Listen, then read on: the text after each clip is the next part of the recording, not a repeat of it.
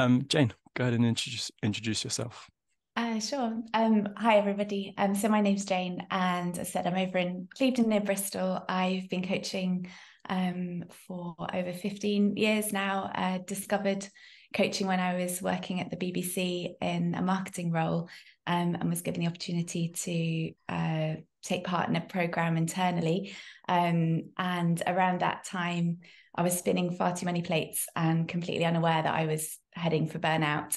So I burned out quite soon after leaving my role and deciding I wanted to be a coach. I ended up taking on far too much all in one go and kind of was out the frying pan into the fire.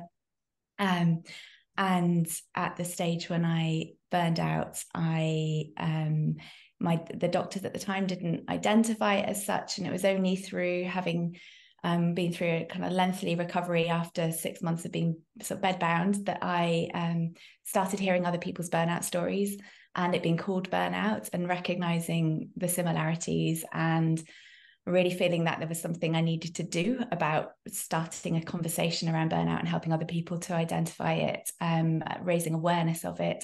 And it became the kind of focus of my work and very much my passion, and which is still very much my passion today. Fortunately, the conversation has elevated, and there's more people talking about burnout now than ever before. But equally, there's also more people burning out, so it's really rife, and I'll talk about that as part of what we do this evening. But now it's really about deepening the understanding of it, which is why this workshop's come together today for all of you, because I think as coaches, we have a powerful place that we can help make an impact. And burnout will be coming to your door if it hasn't already. It will be for sure, because it's so rife. So I'm looking forward to sharing lots with you this evening. Hey, shall we get started then? So I do have a presentation of, I've got some slides to share with you because there's lots of concepts I'm going to be sharing with you and things that I think are quite helpful to have a visual of, as well as just me talking. But at the same time, I also want to strike a balance so it's not kind of death by PowerPoint as well. So I will screen share to kick us off and to share with you a little bit more about me, about why I'm talking about burnout, about what we're going to actually cover tonight. So you've got an idea of what's coming up. As Alex alluded, we will also be incorporating some breakout rooms. We really intend for it to be an interactive workshop. So it is lovely when your cameras are on and we can feel like we're actually interacting with real people. So do feel free to pop them on, but equally it's really an adult learning space. So take care of your own needs too. And if you need to have your camera off because of other things going on in the background for you in your life, then that's absolutely fine too. So I'm just going to bring up PowerPoint for you. And this is, just make sure I've got the first.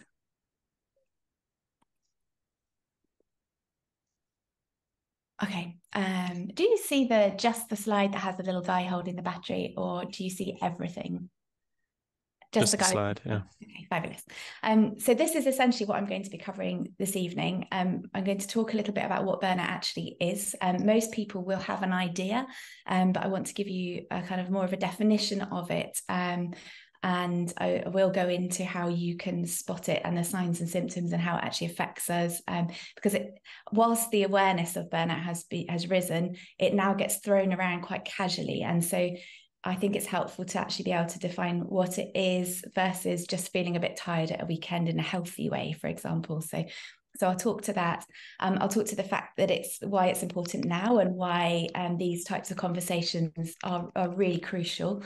I'll talk about how you can spot the signs, the symptoms, and what to do when those signs and symptoms are really signs and symptoms of concern, where you wouldn't be able to stay ethically in a safe place as a coach and work within competencies with a client, when you would really need to be, as a duty of care to your client, professionally signposting towards other support.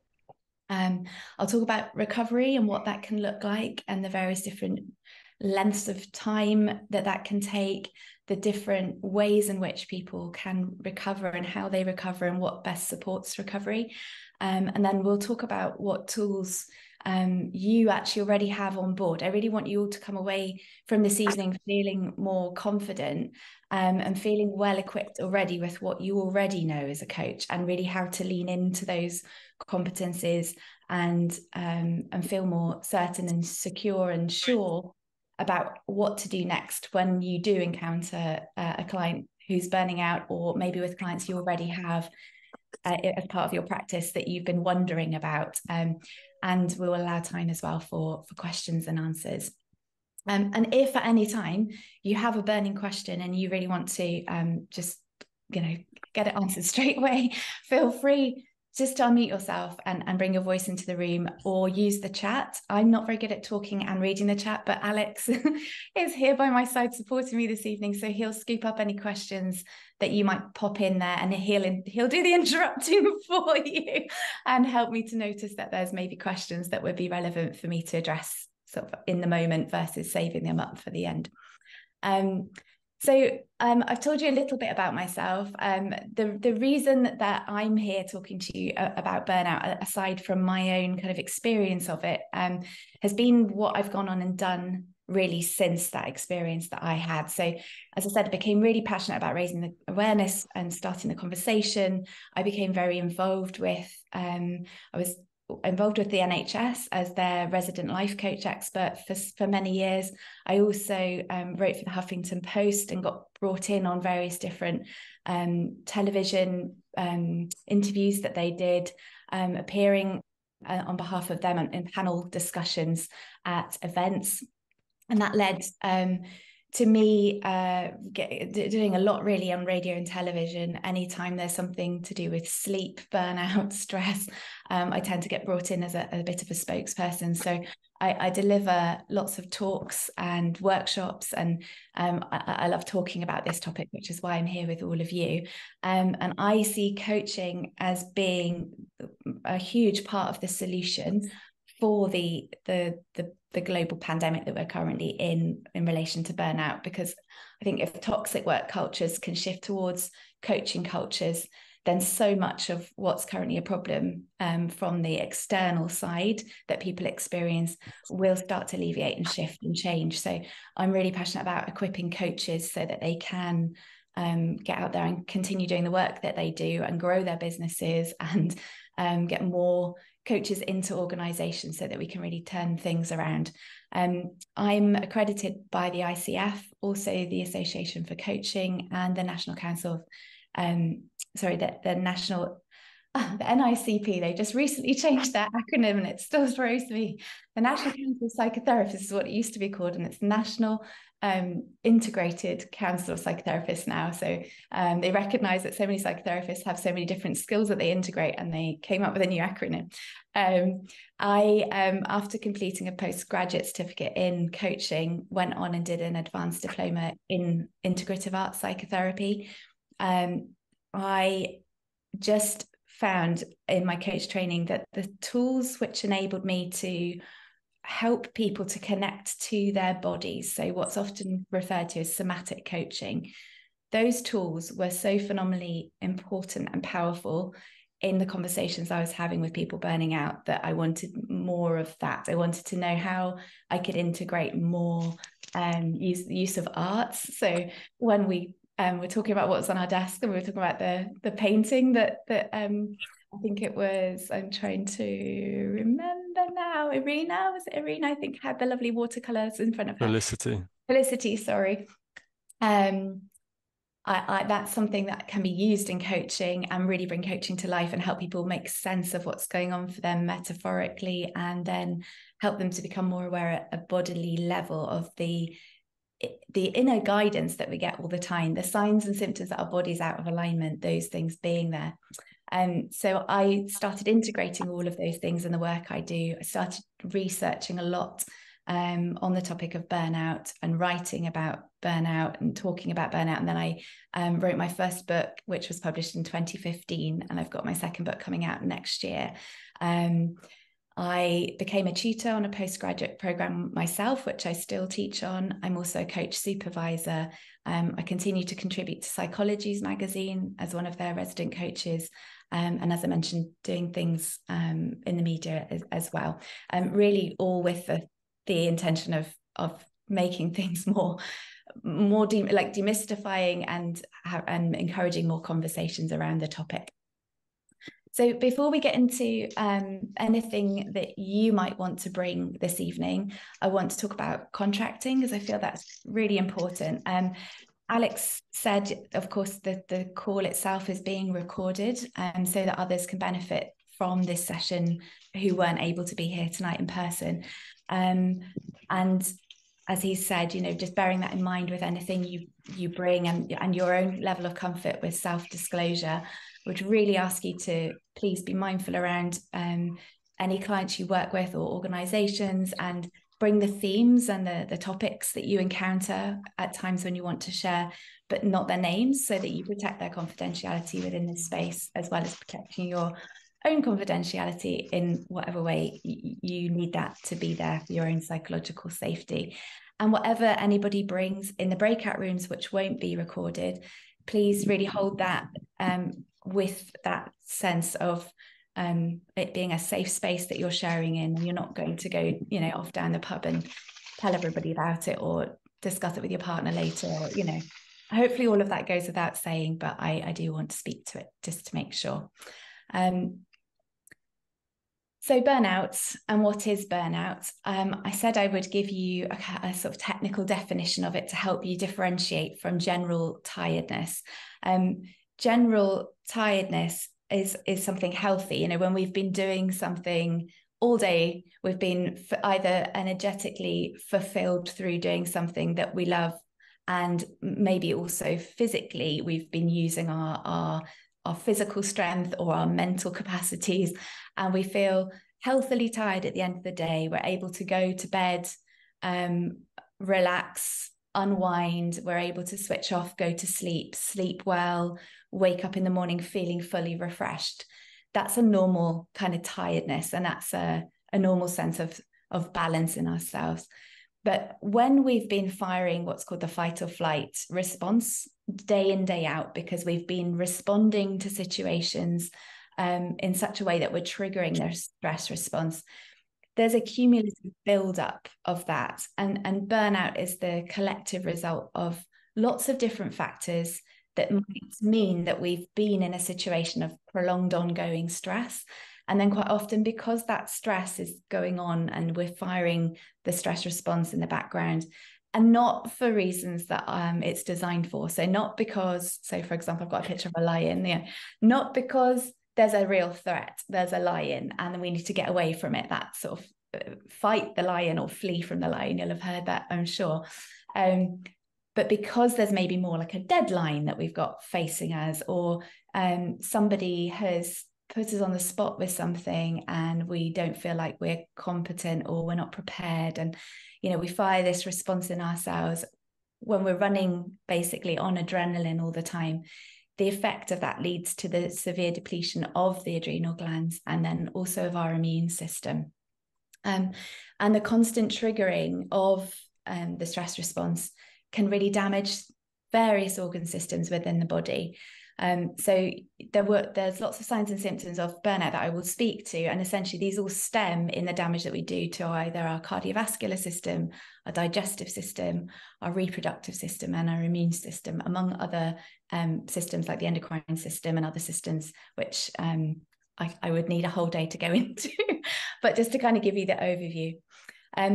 The reason this is such an important topic right now, the stats from when I first wrote my first book to now have just gone through the roof. So the most recent studies, so this is from a Deloitte study, the most recent studies indicate that around 76% of us have experienced burnout at some stage in our career. And as I said, when I had my own burnout experience, the doctors weren't diagnosing burnout. It's only since 2011 become a medical diagnosis that the WHO have now recognised and given a definition of, and doctors are now, when they're sitting with somebody and hearing about the different signs and symptoms that they have going on, suggesting, okay, it sounds like you've burned out. What happened in my experience, and this was very much how I experienced burnout. It's a bit like going to pick a mix shop as a kid, and the various assortment of different things that you could possibly choose. If you went with a friend, what you would have in your pick and mix bag and what they would have in theirs will be very different to each other. So my own personal burnout experience won't really be comparable necessarily to anyone else's. There might be similarities, but it was unique to me, as every burnout experience is unique to the individual. But whenever I burned out, there was lots going on for me that I was overriding. So things like episodes of real fatigue, where I couldn't switch off and I couldn't get off to sleep. There's sounds like a cartoon in the background. Yeah, sorry, Jess, I've just muted you. We're getting some background noise. So some sorry, lost my thread, what I was experiencing at the time. Waking up in the morning and not really feeling refreshed from sleep.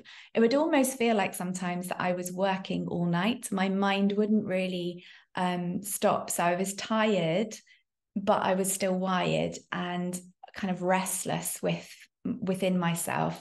And I would the sort of the lifestyle issues that I said, people when they're unable to switch off and then in the morning not feeling refreshed will quite often reach for things that pep them up. So we've developed a culture at the moment where we are bombarded all the time with media messaging around energy drinks, everything's caffeinated, this, that, and the other. There's a reason for that these caffeinated drinks, the market for them is so huge, because people need these things at the moment, or they think they need them to keep them going. But all it does is really fuels more of the problem. So people are having caffeine to get themselves going in the morning. That caffeine's in their system all day. It's not really been discharged by the end of the day. And then they're drinking quite often wine, beer, any other alcohol to help them suppress that tired but wired feeling and help them go off to sleep. It's another, we've got a huge alcohol abuse problem in this country, and we've normalized our dependency on alcohol. If you think about the lockdowns, the only stores that seemed to stay open were the alcohol shops. It's like you could go buy alcohol, but you couldn't go get Christmas presents in Wales for your children. It's like there's something wrong there. And so there's signs and things that people will, because of cultural norms, have normalized that they don't even realize are there. And then there will be things like, for myself, where there were larger things, but I hadn't really associated it with doing too much. I would just put it down to coincidence. Oh, I got this illness. Oh, people just get sick, not really realizing that it was stress underneath the surface that was creating the illness, the sense of dis-ease in my body, until it all kind of caught up with me. It had all been going on for too long, and my immune system was so low, I ended up catching literally just some kind of cold flu type illness around Christmas time, going home, and then it just floored me completely. It was like there wasn't anything else in my tank to give, and I was and I couldn't get back out of bed. My body just shut down to preserve myself, and it wouldn't release the energy back to me, it seemed, until I had actually made peace with not doing anything and with having rest, and then piecing back together, okay, what are the behaviors going on under the surface and what do I need to change? And then my energy returned. So at the moment, most, an overwhelming majority of people will have experienced some form of burnout at some stage. They might just not appreciate that that's what it was at the time when it happened. As it stands right now, the studies show that 50% of all workers, and this is across the world, all of the Western economies, UK, the USA and Europe, are on the brink of burnout. And that stat's even higher with C-suite executives. So it's really important that we speak to burnout. It's really important that we understand it, and it's really important that we all look after ourselves as coaches so that we don't burn out, but also know how to help hold a space for self-reflection, for taking stock, and for changing things for our clients. So many coachees will be arriving at your sessions often carrying the burden of burnout, and sometimes it can be that it's just very slowly, crept up on somebody, and they've got so used to functioning in a certain way that they don't appreciate how close they are to burnout. And quite often it can be like the straw that broke the camel's back, that something happens, a big life event, a big change in circumstances, or something that shifts them into extreme anxiety that wasn't part of their lives before, and suddenly everything changes. So something like the pandemic, for example, played that part for many people, suddenly find themselves in extreme uncertainty and fear. That was enough for many people just to tip over the edge. It becomes really evident in organizations when there's high levels of presenteeism, absenteeism, and leavism. And you can often spot that there's a burnout issue in an organization when these things are happening. It's got the biggest impact on unplanned absences and employee turnover. And quite often when somebody is off work, it's a big deal for them to be off work. One of the biggest things I find in the background for clients is the inability to take a day's rest when they really need one. Unless the head's literally hanging off, they will force themselves to go to work. So the fact that these absences are happening is quite often as well. Our cultural conditioning is you have a cold, you go to work. You're not feeling great, you go to work. You drag yourself there. So that's, it's sort of a sign of the times, really, that people are so exhausted that they just literally can't get themselves out of bed to get there in most cases when they are off ill.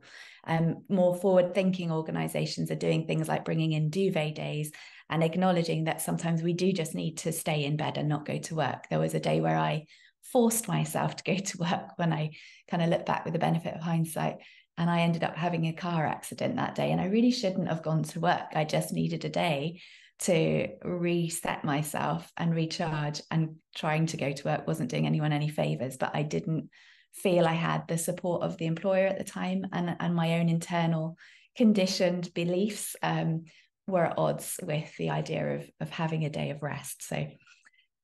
So before I move into how to spot it, does anybody have any questions? I feel like I'm talking. So just to give you an opportunity, we will be going to a breakout room in about 5-10 minutes. But if there's anything anyone's sitting on the hands bursting to ask.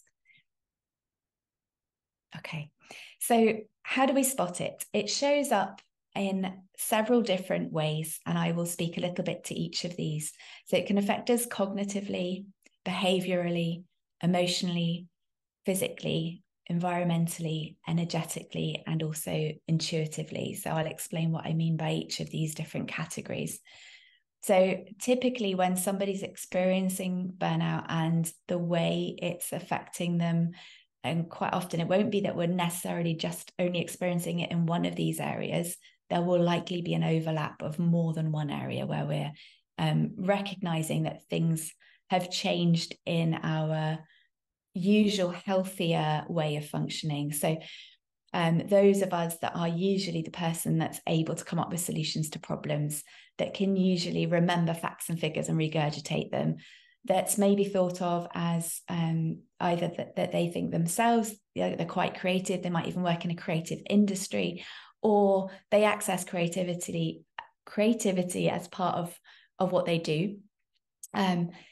Typically what will happen when we're going through or on the brink of burnout is we won't be able to access that way of cognitively functioning as quickly, as easily, as effortlessly. We can start to feel like quite foggy and have what's described as memory lags, for example, where we just can't get the information that we would normally just be able to bring to mind. So that's how it can quite often show up. And these aren't exhaustive lists. I've just tried to gather the most common things and to give you a sort of snapshot. Behaviorally, somebody who usually would be able to sit and work with something and be quite focused and not have an issue with needing to kind of get up and move about. And when I say it's not necessarily an issue, because some of us will be naturally quite restless in our wiring. So some of us need to have movement throughout the day in order to access all of our creativity, and that's a healthy part of our functioning. But when behaviorally we aren't normally that way, and when maybe our problem is being too sedentary, and suddenly we find we just can't sit in a meeting, we just have to get out. It's like there's something in our body that's saying, move, just get me out of here. Then that restlessness can be a sign that there's something going on and it's expressing itself in a behavioral sense. Clumsiness, when usually you're not a clumsy person.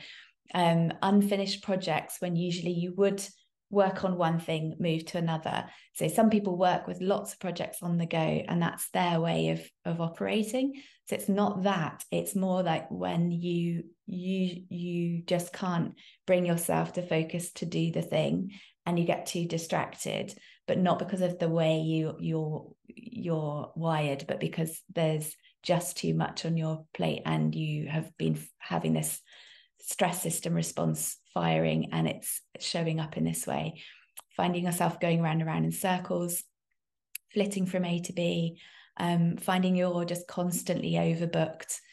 There's maybe hardly any space in your calendar, and when there is, you can't protect it. You might have said to yourself you're going to have time out, but then you give in and book something else in. You find it hard to say no. You end up cancelling things at the last minute because you've overscheduled. Quite often, and this will show up for clients in not just their work, but also in their social life. So the way they do one thing is often the way they'll do everything. So they'll be overbooking their weekends, their evenings, and then coming to an event that they actually really deeply want to go to, but they're just too tired and they just can't. It's just one thing too many in a day, or at the weekend, they just need to rest. So cancelling on friends when that's not normally their style. And finding they get drawn into kind of chaos scenarios that feel like there's a stirring up of drama and chaos, which isn't, again, something that they usually find themselves in. So that's how it can show up behaviorally. And then emotionally, it's the sort of feeling, sometimes people will describe it as being like as if they're underwater. I had a client that I worked with last week for a retreat, and it was this sense of not being able to kind of come up for more than just a breath of air and then back under the water again. And in that place of overwhelm, those of us that don't necessarily cry easily usually can feel very tearful. Some people will experience the kind of pressure if things have built up around them. They've maybe gone from having the responsibility of one job to having 3 jobs on their shoulders. The sense like they're being deeply pressed, and that can show up as depression. It's not always associated, and not all of these things are always indicative of burnout, but it can also be part of the bigger picture for some. The inability to relax, a kind of ongoing sense of worry and anxiety that is happening more and more about more and more things, and carrying that through the day and through the night, affects and impacts on our libido. We can become cynical. Again, not everybody and not always. It's in the WHO definition, it quite significantly focuses on a cynicism, especially in relation to work. And yet actually in the majority of the clients I've worked with over the years, they actually are still very positive about often the workplace, and are not cynical and are not resentful necessarily. Sometimes where there's been a real abuse of the level of workloads and too much has been put on someone, and they've been overlooked for things or underappreciated and undervalued, then that can appear. But it can be that somebody still retains quite a positive, upbeat attitude, and yet they're also feeling overwhelmed, they're also feeling teary, they're also feeling exhausted. So all of these things don't always necessarily happen to everybody. So I just want to re-emphasize that. And lack of fulfillment can often be part of that picture. And then physically feeling that fatigue, but still feeling like the adrenaline's going, the tired but wired scenario, insomnia, picking up colds easily, and not being able to get rid of them again, headaches, dizzy episodes, IBS can be really common, so indigestion problems, backache. Now, obviously, quite often when people are working much longer hours than is healthy for them, then backache can be linked to the sort of sedentary type of sitting at a desk and being arched over with the shoulders, and but it's also really common that somebody could be burning out and they don't have a desk-bound job, and they don't have a job that necessarily would be contributing to backache, and yet they will still have a feeling of lower backache very commonly, and it's as if the body can give us these symptoms as a metaphor of the lack of support. Quite often when it's sort of lower backache, there seems to be a common link there, I found. And then panic attacks can occur for people who've never had panic attacks before, and then all of a sudden they find themselves just unable to cope in certain scenarios, as if this overwhelming anxiety overcomes them, and they're experiencing something that is very unfamiliar to them, and it can be quite frightening. Also, heart palpitations with very unexplained, when tests are run, the doctors are unable to say that the reason for them, and again, it's underneath it is the stress, and it's the body trying to let us know that we need to slow down and we need to rebalance and do things differently and change something. This is less commonly talked about. So all of the things I've said up until now, you might be quite familiar with, but actually in our physical environments, there are signs and symptoms of burnout too. So somebody who previously loved plants, knows how to care for plants, has got a green thumb, green finger, depending what part of the world you're in, will also often find that, around them, their plants have just, as they've forgotten to water themselves, they've forgotten to water their plants, and the plants have died. There will be an accumulation of clutter, even for people that normally would be quite well organized and keep everything in its place. It's like everything starts to blur, the boundaries blur, everything goes, clutter starts to accumulate. And along with that, unfinished tasks, things breaking down because they're not looked after, car problems, typically because they've forgotten to do the servicing, boiler problems, things going on in the house that they're normally on top of. And then again, it just starts to accumulate and show up in all of the different areas of their life. Energetically, quite often people will describe the feeling of themselves as being a bit like a zombie, feeling a bit ghost-like, as if they're not in their body. It's as if they are kind of only partially present. And there's a saying, the lights are on and nobody's home. It's almost, that's used in a different context usually, but it's almost like that. It's like they're there in front of you, but you feel like they're somewhere else, and they themselves don't feel like themselves. They'll quite often just say that, just don't feel like myself. And they'll often experience being drained by other people's stuff. So when I burned out, for example, I became really aware of how certain people, places, and things actually really drained me. In the run-up to burnout, I hadn't been taking that information in. I hadn't been registering that. But once I'd burned out, I could really not be around some people because I just couldn't have coped with the amount of energy they would have taken from me. So noticing what your clients might say about other people and how they feel around them, and the depletion that they feel around certain people, it will start to become more focused. Intuitively, when we're burning out, it's much harder for us to get to our gut feelings and access the solutions that we have. So many of you, I'm sure, will be familiar with Nancy Klein's work. If you're working as a coach, she's obviously one of the kind of fairy godmothers of coaching almost, and the concept of the client has the solutions. The client sometimes just won't be able to get to their solutions for themselves because they've disconnected so much from their sense of themselves that they can't get in there. So you might notice them saying that they don't know what their inner kind of sat nav is saying. They're finding it very difficult to make decisions, where before they might have even had responsibility for making huge decisions. On any given day, they might have been quick fire, making decisions. And then it's almost like they just reach this point of inability to make any decision. They can't decide what they want for dinner, let alone whether or not they should make 200 employees redundant, or whether they should or shouldn't accept the acquisition that's on the table in front of them. And it's as if this internal sat nav has just gone wonky. And with that, there can be this loss of a sense of self and purpose.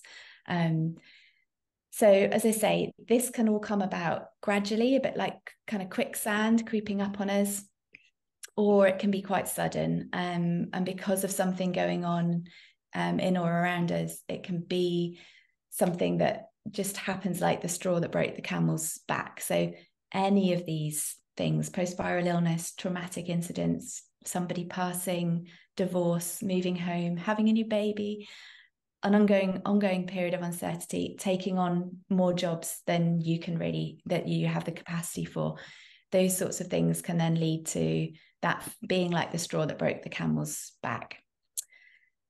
So Jayne, I promised you a breakout. Yes. Just can come in with two questions from the chat. Seems like a relevant point. One is from Aldous. It's asking, what's the relationship between burnout and depression?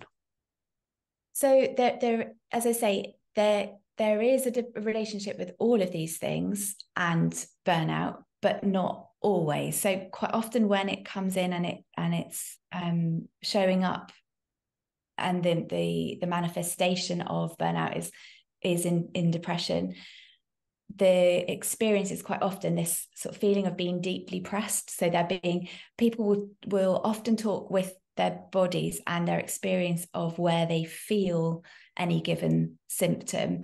And the depression one is quite often like they are being pressed on. So quite often they'll talk about it carrying the weight of the world. They'll bring metaphors into the room. And the more you can work with the metaphors as a coach, the more you'll be able to uncover what's underneath that. So they might start talking about like the weight of the world, feeling under pressure, feeling like they're being pressed, and how that then means that they're unable to access the energy, the enthusiasm, the ideas, the creativity, all these other things that they previously would have done. And again, that can kind of creep up, or it can be something that just one day just happens. It feels like it's just come out of the blue and they're suddenly in this kind of fog. And depression, anxiety, there's gradients to all of these things. But one of the things I want to move into as we move through this workshop is how to know when to signpost, and how to know when somebody really would benefit from you sharing with them that it could be helpful for them to get additional support. And that's one of those areas. So when you notice that there's, sorry, I'm just trying to get all of you guys on my screen instead of this, so I can see your faces, those of you who are on camera. When something feels like within a coaching conversation, you wouldn't be able to stay with a coaching conversation, and the person wouldn't be able to access what they need for the coaching to be beneficial, then that's when you know that actually they need something beyond your capabilities and your competencies as a coach. So there's varying degrees of depression, there's varying degrees of anxiety, and how that might show up in a coaching conversation, and ascertaining whether the person is already getting help, and whether or not they feel that something else like counselling or psychotherapy might be beneficial and helpful to them, whether they've been to see their GP. It's always really good to ask. And if somebody's relaying something to you around a symptom, and have you sought any medical advice about this? Have you been to see anyone else? Going back to the contracting that you would have in place with that individual when you began your coaching work together, saying, okay, so this is something that's come in that wasn't there at the beginning, so I want to check in with you around that, and as a duty of care to you, I want to make sure you're getting the right support, because obviously the contract we have together is a coaching relationship, and it's about us moving forward. And so I hope that answers your question. Is there anything more on that you would like to know? And just while we wait on that response, Sue says, is the difference between what is usual for that person and what is happening currently for them key here? Yes, it is. It is. Mm-hmm. Because when you begin a relationship with somebody, and you're entering into a coaching arrangement, somebody may have something that's been ongoing. And as long as they're able to have conversations with you in a coaching way, and they've got support, they've got awareness of they've lived with something, they understand it themselves, they'll, the client knows themselves better than anyone else could ever know them. So always being open and transparent and encouraging that with your client, and contracting for them to let you know if anything changes from the outset as you move through coaching together, can really mean that you can easily refer back to that and say, okay, where we're at right now, how you were when you first came to it, I'm seeing a difference here, and I'm wondering what you might feel you need for that, and whether you've considered that, and are you creating space for that in your life. So it's not that we can't talk about these things, it's just about ensuring that they are also giving full consideration to that appropriately, so that you can still continue to coach them effectively. If anything becomes bigger than the coaching space and gets in the way of the coaching process, that's when you know then that it needs to go somewhere else, that some extra support is needed. It doesn't mean that you necessarily can't coach them alongside this other support that they have, but it might mean in some instances that they do need to pause from working with you because something's come up for them unexpectedly. Something could surface that they actually really need to go and work through before they can come back and have a healthy coaching conversation with you, and stay in that way of working. Brilliant, thank you. Okay. So we want to give you the opportunity to pop into a breakout room and see what is sitting with you at the moment from what we've shared so far. So we've set up breakout rooms of 3 or 4 in a group together, so that you're in quite a small, nice, cozy kind of space to really see what, shared experiences, what's sitting with you, and then it would be really helpful for us, because I want to shape this to be as helpful for you as possible when we come back. The kind of top lines of the themes you can then share in chat, and then that will help me direct what we do for the remainder of the session. So if we open up the breakout rooms, is that okay, Alex? Yeah, here we go. Okay, fabulous. Question as part of the final section. So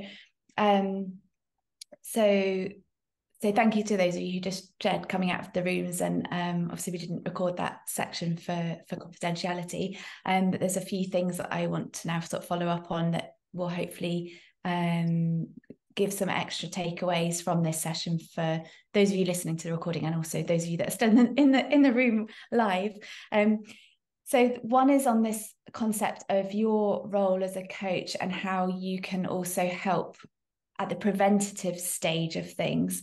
It can be difficult when somebody doesn't have the self-awareness that they're burning out, and doesn't have any pre-existing experience of burnout, for them to be coachable. So sometimes the burnout signs and symptoms get in the way of that individual being able to access their own internal knowing and find their own internal solutions, in which case they will start looking to you more for advice. And that's where really, again, you want to signpost then to medical professionals predominantly, who can give them the advice they're actually seeking, because you can't coach them when they're in that space.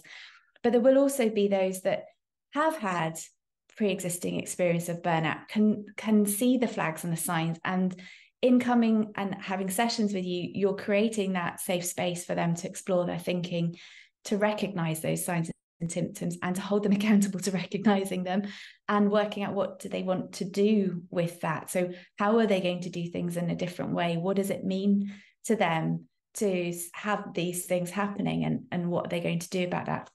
And there's what's called a belief equation, based on the theory of how we form beliefs. So this is both positive beliefs and then also negative beliefs of ourselves.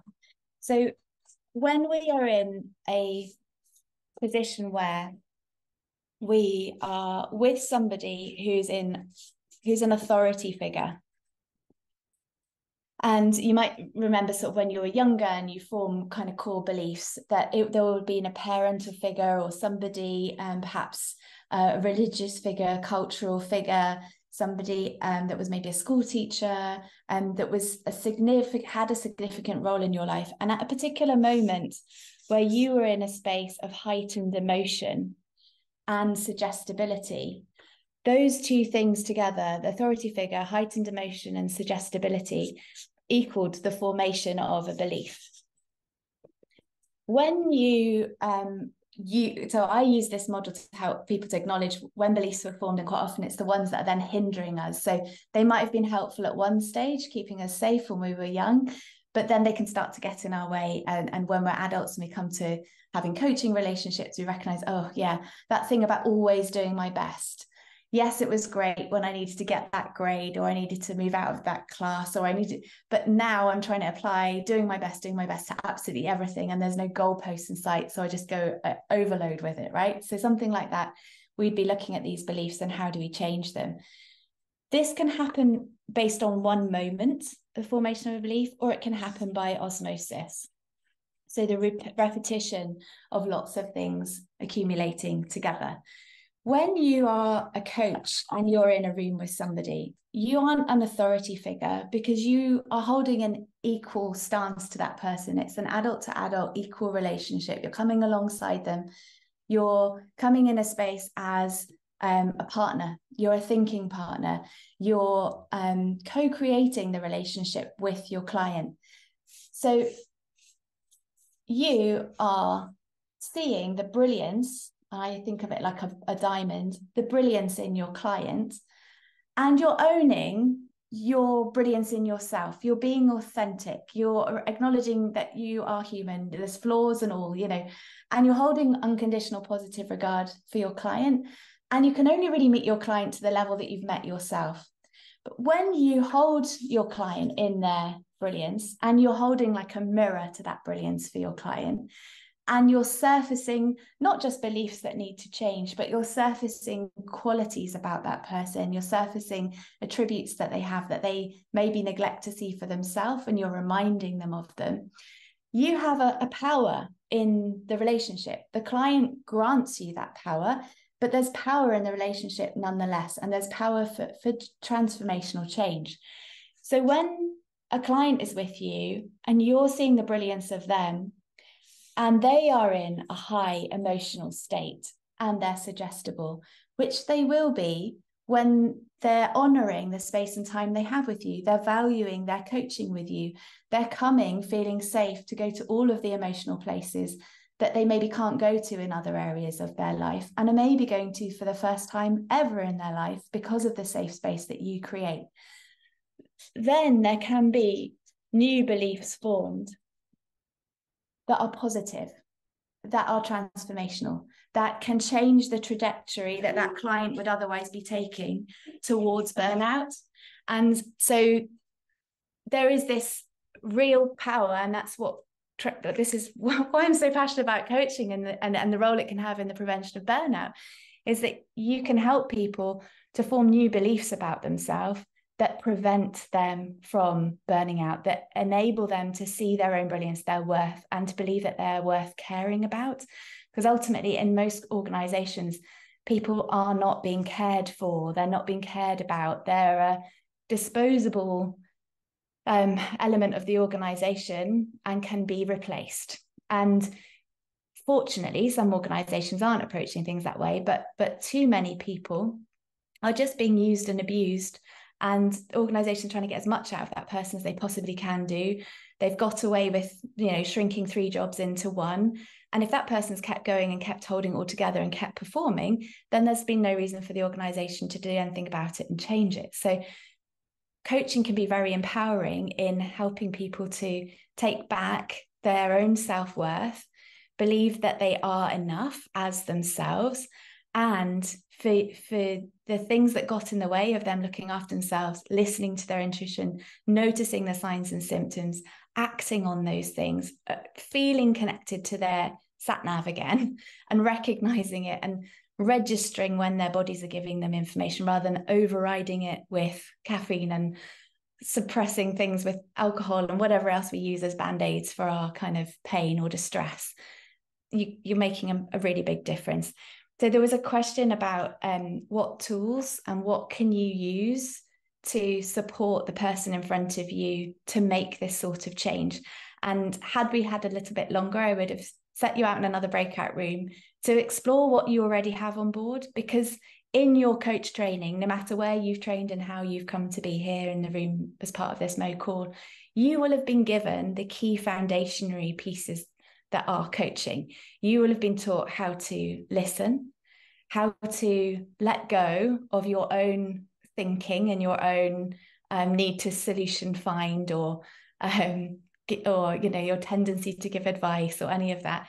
You'll have been taught how to put all of that stuff down and to be really present with the person in front of you. And if you can be really present with the person in front of you and help them to take stock on the reality of the situation that they're in and be really honest with themselves and ask questions and notice the response you get back. And are they telling themselves the truth? Are they just saying what they think you need to hear? Call them on it if they are. You're saying this thing and your mouth might even be smiling when you say it, but I, for some reason, don't believe you. What's really going on? What's the true reality here? What are you telling yourself internally? What's the story that you're telling yourself? Where does that come from? Surfacing what's getting in the way. What are the options? How can that person move forward? What things could they be doing differently? If they had a magic wand, what support would they call in? What resources might they need? How might things look different? What is it that they don't want?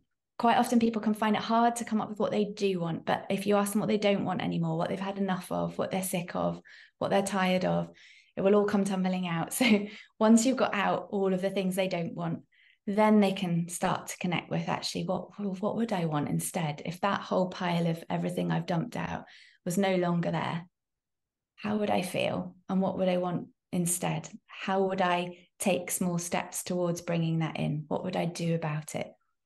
So I would invite you, moving out of this session, to take some time, ideally today, and journal maybe before you go to bed. Like, what do you already know? What tools are you already using? What ones maybe have you forgotten about that you could go back to your training manuals, dust them off, have a kind of recap? And where you're getting stuck, do you just want to kind of remind you of how important supervision is? It's not mandated in our profession, but it's such a valuable resource for us to take these dilemmas that we get when we're working as coaches. Something we can just feel really alone in coaching and forget that there's other people that have got our back, that can support us, that can help us with our own blind spots, just the way we help our clients. And look after yourself, your own self-care. Supervision can also be really restorative for us. So what are you doing to resource yourself as a coach, as a professional, but also just on a human level? Like, are you getting enough sleep? What are you doing so that you're replenishing yourself? Are you getting outdoors? Are you moving? Those of you that are neurodiverse and recognize that already about yourselves, are you listening to when your body needs to move, when you need to be outside, when you need to play with something, when you need to stand up, sit down? What do you need? How can you be more open and honest about your needs, either in your workplace or with the individuals that you work with, depending on your setup in the way that you work? So thank you all for coming tonight. I've really enjoyed speaking with all of you. I hope it's been really helpful. Feel free to get in touch if there's anything that I've kind of left you hanging, you've got questions around. You'll find me quite easily on LinkedIn. There is a podcast that my husband and I found my way to MOE because of my husband having trained with MOE. There's a podcast we have together that there are 2 episodes specifically on mental health, and I'm just screen sharing. Hopefully you can see that. Can you see that cover? Yeah. It's called The Art of Balance, and you'll find it on all of the sort of major podcast platforms. It could be a helpful resource for you. And as I said at the beginning, I'm affiliated with the ICF and the AAC. I know the ICF have a considerable amount of resources that are freely available on their website, as I'm sure the AC do as well. If you take a look at some of the things, if you've got affiliations with not governing bodies, but professional bodies, you'll likely find there's lots there. Sometimes you just need to remember that it's there and access it. So thank you, all of you, and thank you for having me, Alex.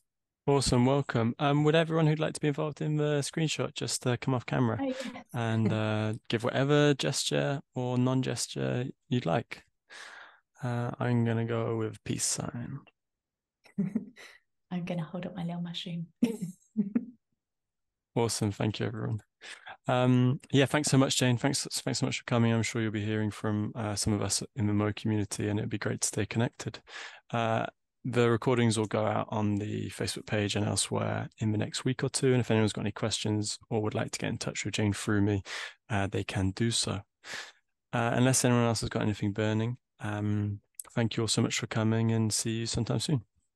Lovely. Thank you, everybody. Go well. Cheers. Bye. Bye. Thank you. Bye-bye.